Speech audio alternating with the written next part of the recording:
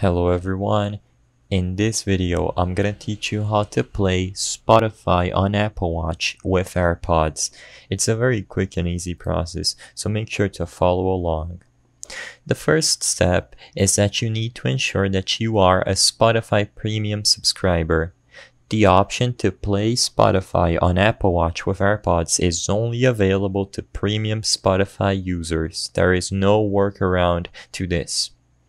After you ensure that you are subscribed to Spotify Premium, the second step is to connect your AirPods to your iPhone.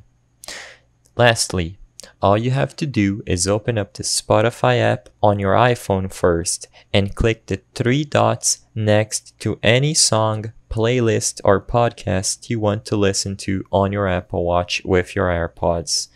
Click on the three dots and select the Download on Apple Watch option.